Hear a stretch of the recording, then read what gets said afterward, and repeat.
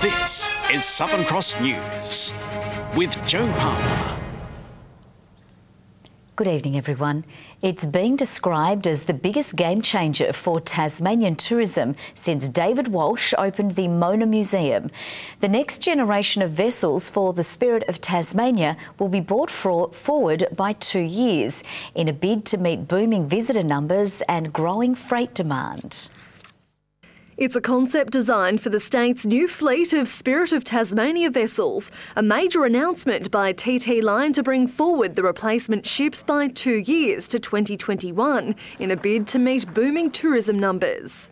This is the biggest single investment into tourism and infrastructure in our state's history. Significantly larger, the new vessels will increase passenger numbers by 43%, meaning room for more than 700 extra passenger vehicles and 64 new cabins. Recliners also set to increase by 74 as visitor interest in Tasmania skyrockets.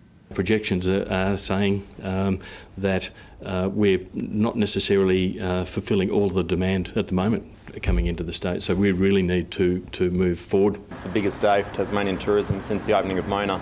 I mean, what this does is it really turbocharges confidence, particularly for regional Tasmania. An international tender process will soon start for the custom-built vessels, with an opportunity to have Tasmanian products featured internally. For instance, widely, right throughout the vessel, the use of Tasmanian special timbers. Freight capacity will increase by almost 40% and will remain as a niche freight carrier. Promises today for a biosecurity boost as farmers look for solutions to a rising demand for Tasmanian produce. There has been a number of issues over many years about a bottleneck, if you like, getting freight to and from the mainland. Devonport will remain the home of the Spirit despite rumblings of a cheaper Burnie option. We're talking about going from 194 to 212 metres, easily within the in the envelope of the Devonport port. A new concept for the next 2 decades of Tasmania's spirits. Jacqueline Robson, Southern Cross News. The anti-poker machine campaign could soon have a major player in its court for the state election. Jackie Lambie today voicing her opposition to poker machines, saying gambling is having an increasingly negative effect on pensioners. I started in the bars when I was 18. We didn't have poker machines back in them then, and I can tell you now, they thrived, they went off. It comes as Ms Lambie today announced her network's candidates for Bass for the upcoming March poll. Bass is desperately crying out for authentic representation, and the team and I have come together. We come from a very diverse background. We're very excited to be an option for the people of Bass. The former Tasmanian senator also definitely ruling out running for Justine Kay's seat of Braddon if there is a by-election. Service Tasmania is being called the Grinch after management told workers to take down Christmas decorations. But in a festive flip, the tinsel was reinstated today following public backlash. Christmas spirit is here and it's on almost every corner this time of year. But Service Tasmania brought no good tidings, telling staff there was no room in the inn for decorations. But today that stance was scrapped. People power blitzing the PC police. Why would it be offensive? There's a lot of other things offensive about the place without being that, you know. I think it's ridiculous. If people are offended, that's just too bad. Workers contacted their union when the directive was announced. As we suspected, it was somebody misinterpreting an instruction, and Christmas is back on. Even the Premier, beautiful Christmas decorations, wants to deck the halls. I'm pleased to see common sense prevail. I think it's a bit strict at a time like Christmas. I understand that there are sensitivities to other cultures and things like that, but hey, this is part of our culture too. It's unclear why the order was made in the first place, but one thing's for sure, Service Tasmania is Tinseltown once again. I'm practicing Hindu, but I don't mind it. Good fun to see lots of things happening around Christmas time, especially the decoration. It should be everywhere. Tom Johnson, Southern Cross News. A Supreme Court jury is set to determine whether a Tasmanian man is criminally responsible for striking his father with an axe. The 20-year-old is standing trial in Launceston's Supreme Court, charged with committing an unlawful act intended to cause bodily harm. The incident occurred on January 29th this year at the family's home on High Street. The trial is expected to run until Tuesday. Uber is launching a new service for people with accessibility needs in Hobart. Carers say Uber Assist will help provide more independence and greater options. But taxi drivers and other community support workers are sceptical about the level of driver training. Booking the first ride for a new Uber service in Hobart. It's pretty straightforward. Uber Assist launching today, which provides extra help for riders with accessibility needs, like people with disabilities, seniors, pregnant women or the injured. You may have to get out of the car, open the door or maybe go to their house, so it's more door-to-door service. So if they've got a wheelchair or a guide dog, you can just give that extra bit of committed help to get them in and out of the vehicle. Carers like Robert say it will help create more options. With Mum, she likes to be independent, and she will actually sit in the lobby waiting for hours, waiting for the right taxi to come along that she knows will give her door-to-door services. Steve was given the green light to become an Uber Assist driver after completing an online training course. It was a 2-hour full-on course online where you had different modules to complete, and at the end of it there was a series of questions which you had to answer. But traditional taxi drivers say they have to go through much more rigorous multi-day training and comply with regulations to provide safe, specialised services for those with disabilities. The Community and Public Sector Union is sceptical. Look, I'm a bit concerned about Uber-type organisations and platforms moving into the space of providing service to vulnerable Tasmanians. This is really important work. It's work that should be done by people with secure employment. Obviously taxis have performed a great job up to now, and I just see this as another way of being able to access another sort of service. For now, Uber and Uber Assist are only available in Hobart. Michael Breen, Southern Cross News. A debate around who owns certain Tasmanian power poles is intensifying, with the Tasmanian Farmers and Graziers Association saying it's currently seeking legal advice. The state government and TasNetworks yesterday said poles and wires classified as private infrastructure are privately owned, meaning landowners need to pay for their upkeep. But the TFGA says the issue isn't over. We just want to draw a line through this issue. We need to clarify who owns the power lines, who owns the poles. There are issues around, workplace health and safety. There is issues around liability, i.e., a bushfire starting or some such thing. And obviously there are issues around things such as depreciation and who should be wearing the cost when a pole or wires need replacing. The debate has been ongoing for 18 months. It erupted after a farmer with a $10,000 flood repair bill for a pole and wire disputed he owned the infrastructure. And at home in Tasmania, same-sex couples and wedding businesses are rejoicing at the milestone. Celebrants and venues say the new legislation is a game-changer that will attract thousands of would-be couples to tie the knot here in Tasmania. Ian and Tony have been together for 11 years. They're ecstatic at the legislation finally passing. To actually have it go through like that was just extraordinary, and I was in tears.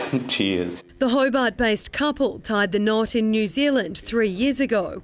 It was making a commitment in front of our friends and our family, and that was really important to him. So I asked him to marry me. Getting back on the plane and landing back here and not being married was confronting. But at midnight tonight, their vows will legally stand in Australia. I'm popping a cork at midnight to celebrate the fact that we're actually legally married. And they're planning to renew them on home soil with a huge celebration. Actually, it's going to be bigger than Ben-Hur this time. It will be very, very exciting to be able to say marriage is the union of two people. They're just one of the couples who will boost an already booming sector. Every year, around 2,000 couples marry here, adding $60 million into the state's economy. These numbers surely set to rise, and venues are already reaping the rewards. We've just added a new side to our business specifically for weddings, and we got pretty much phone calls last night. I'm treated as a bit of a foodie/moaner, long weekend and throw in their wedding. Tasmanian gay rights campaigner Rodney Croom today arriving home after a gruelling week watching the debate in Canberra's Parliament. It really felt like Parliament was putting its arms around all of the LGBTI people in Australia and saying the hate and the prejudice is in the past. You're now part of our nation. You belong here. He's spent over a decade tirelessly campaigning, but for now it's the end of a long road. My job now is to step aside and let others run the race. Louise Hedger, Southern Cross News. The Federal Infrastructure Agency is pouring cold water on the state government's Taswater takeover. Infrastructure Australia says the plans wouldn't be best practice and may allow for political interference. But it also warns the status quo could see bills double.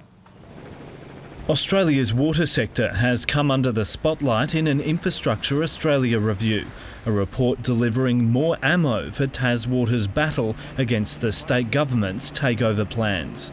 Today we have Infrastructure Australia saying Tasmania is going in the wrong direction if the government take over Taswater. We think it's time for the government to simply drop the proposal. The report says the government's takeover of the council-owned entity could lead to political interference, with a need to keep the owner, regulator and operator separate. But on a national level, it warns rising capital and operational expenses could see average water and sewerage bills double by 2040. We believe in what we sought to do because of the strong business case we had to take over Taswater, the fact it would bring down bills, costs for consumers and deliver better environmental outcomes. Taswater is also facing troubles on another front, with senior staff continuing industrial action after rejecting another employment offer. They're not happy at all about the length of time the negotiations have gone. They're not happy about the workloads that are just, ever increasing. They're not happy about the fact that executives have managed to increase their bill by 16%. Our offer, I believe, is fair and reasonable under all of the circumstances of wage rises that have been offered in the public sector in Tasmania and indeed in other parts of Australia. Michael Breen, Southern Cross News. A new first-of-its-kind tourism venture has been launched, taking people on a walking tour along the state's east coast. The Wakalina Walk is aiming to highlight Tasmania's rich Aboriginal history. It's being hailed as unlike any other tourism offering in Tasmania.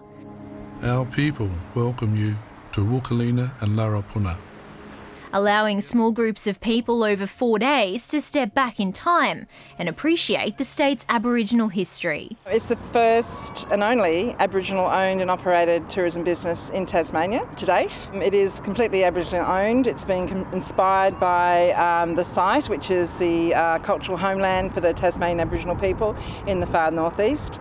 Visitors will spend 4 days exploring the natural landscape of the Bay of Fires and Mount William, guided by Tasmanian Aboriginals and elders. Our guides invite you to touch, sense, hear the stories of the Palawa. Tourism Tasmania says the walk answers a demand from tourists for authentic Aboriginal experiences. The way we like to think about it is it's playing to our strength as a walking destination, but it offers a whole another experience on top of that. And that's why we believe it'll be so attractive.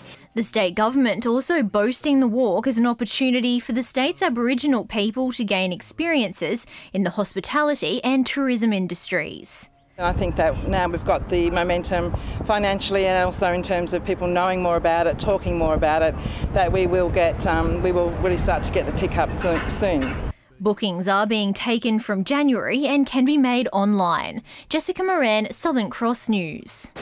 Now let's take a look at the day's business and finance with thanks to Tasplan, your local super fund.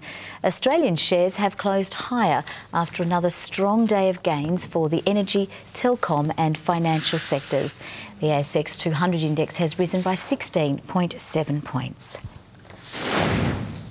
A short time ago, the Australian dollar was trading at 75.1 US cents and 63.86 euro cents. The Hobart Hurricanes have signed former Brisbane Heat player Nathan Reardon for the upcoming BBL season. The 33-year-old walks into the squad as one of its most experienced players at T20 level. He's known for sending sixers into the stratosphere. Well back onto the roof. Goodbye. Now Nathan Reardon is bringing the heat to the Hurricanes. He's the squad's latest signing for the 7th BBL season. I was pretty much finished with cricket and thought maybe there wasn't an opportunity to resume my career in the Big Bash. His lifeline, a simple phone call from George Bailey. The 33-year-old big hitter has extensive experience in the format. This will be my 4th T20 club actually, so I think the nature of it is you adapt pretty quickly. With the side taking shape, coach Gary Kirsten says his team has plenty of options between bowlers, batsmen and wicket-keepers, with a potential showdown looming between Tim Payne and Matthew Wade for the gloves. You know, the bottom line is it's a good problem to have. And Tasmania's under-19s continue their campaign in the National Championships. Victoria reached 8 for 192 after 50 overs in the first innings this afternoon. Play continues at UTAS Stadium tonight. Good evening. Hobart, Burnie and Devonport 20 today. Launceston and Friendly Beach is our top with 21 degrees. Temperatures sat between 1 and 5 below average. A shower over the west and south and also the northeast, but nothing of note in the gauges. Wynyard, Cressy and Campania 20. Low Head and Bushy Park 19. Flinders Island, Grove and St Helens 18. King Island and Strawn 17 today. Lyawini a top of 12. A large cloud band has drifted to be just to our southwest with some more low cloud moving over the state. A trough with plenty of cloud and thunderstorms runs from the Tasman Sea north through coastal New South Wales and over Queensland and the Territory. Closer in, the low-level cloud moved over early ahead of a mid-level band that approached from the west this afternoon. Tomorrow, a high over South Australia pushes ridges over the southeast states. A cold front crosses Tasmania with low pressure running through inland Queensland, Northern Territory and coastal Western Australia. The winds northwest to southwest are 20 to 30 knots, reaching 35 knots about the south, easing in the evening, swells building to 4 metres. Gale warning is on for waters between Tasman Island and Low Rocky Point, a strong wind warning for remaining coastal waters, a small craft wind alert for the lakes. Into the weekend we go. Showers clearing from Hobart, winds easing, 20 the top, 17 for Medina and Oatlands with a few showers in the air. A shower or two clearing from Launceston, 22, 20 for Devonport, showery for Lyawini, a top of 13. Burnie tomorrow, a shower or two clearing, 21, 18 for Strawn and Marrawar with showers there. And in the east, a shower or two clearing. St Helens 22, Swansea and Orford 20. There's the UV, very high for all centres. On to Sunday now, and conditions on the improve with just the chance of a shower over the west and far south. Mostly cloudy on Monday, a possible shower over the west and south again, and fine on Tuesday, becoming windy over western areas. A possible storm for Perth, Brisbane and Darwin tomorrow. A sunny 24 in Adelaide, a cloudy 22 for Melbourne, fine and partly cloudy for Canberra and Sydney. And partly cloudy here as well. Hobart currently 18 degrees, Launceston 17 at the moment and 18 degrees in Devonport. Friday, Joe, a big day for me. I had a tooth extracted today and it worked out to be my last surviving baby tooth. 45 years past its life expectancy it was sitting in my mouth and taken out today by dentist Charlie. Took one rip, got half of it, then we scratched around, got the rest out. I don't know if you can see it in there. A big hole. At least I can say, Joe, that it hasn't affected my speech at all. So everything will be good next week. We just didn't need to see that or know that. Thank you very much. Well, that's all from the team for now. Have a wonderful evening. We'll see you a bit later with updates. Bye-bye.